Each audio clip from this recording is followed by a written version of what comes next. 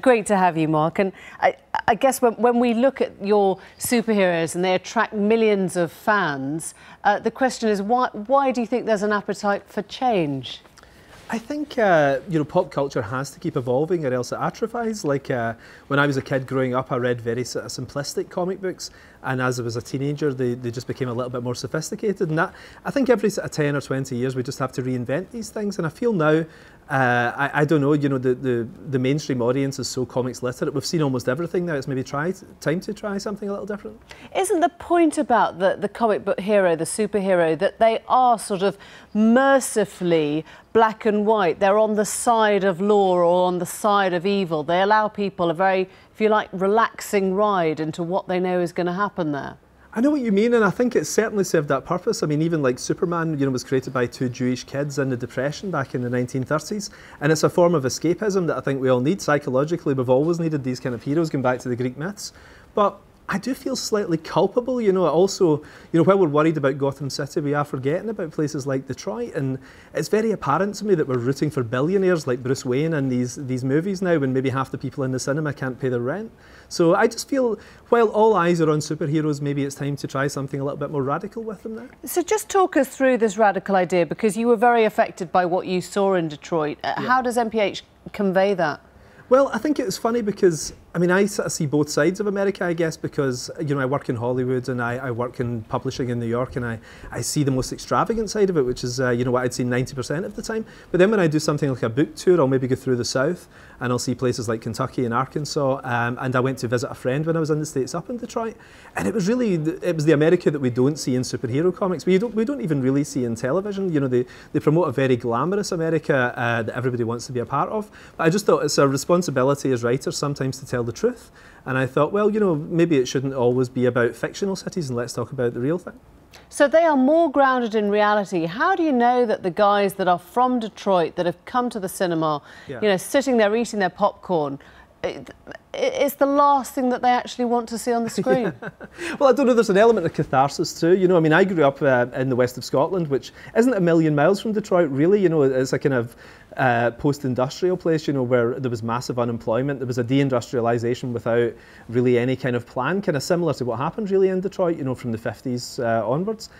So I felt a kind of connection with it in a strange way. And I think I kind of love the catharsis of superheroes instead of just, stopping bank robbers or like Batman going out and fighting poor people every night. I love the idea of superheroes who maybe went out there and sort of fought for the little guy. Like maybe, if you get superpowers, you don't always do the sort of black and white thing. You maybe put food on the table of people who can't afford to pay their bills anymore.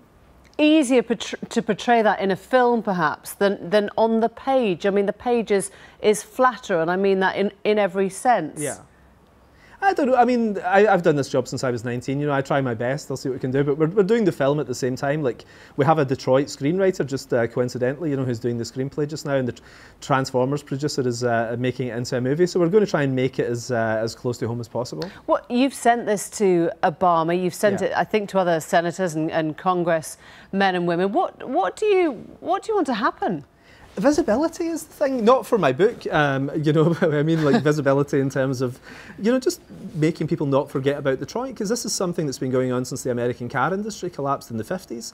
Detroit's been like, it's been America's nightmare really for half a century now, and occasionally it becomes a kind of sexy thing. We get a double-page spread in The Guardian talking about how awful it is, and there's the kind of ruin porn where we see inside all these abandoned theatres. But it seems odd that the fourth richest city in America at one time is now something that looks like something out of the second or even the third world in places.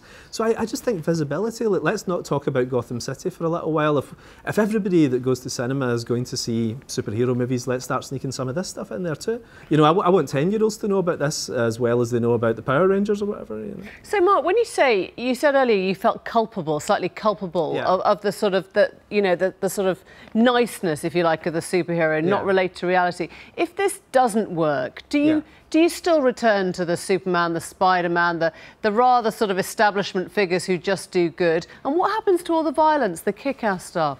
Well, I think we need both. In all honesty, because wouldn't it be awful if everything was the Avengers or everything was a Woody Allen movie or whatever? I think I love the eclectic mix of pop culture. So I like writing both. I mean, I loved writing things like Iron Man or Spider-Man or any of those things, but I love doing this more gritty stuff. I left Marvel 4 years ago. I worked at Marvel through the last decade, and I left Marvel to kind of become Marvel. My plan is to sort of create all these franchises. I'm about 9 franchises into it just now, but I want to do the 21st century version of it. Like Stan Lee, when he created all these characters back in the 1960s, was talking very much about the world he was in, and I'm trying to do the same. Mark Millar, great to have you on. Thank you very much.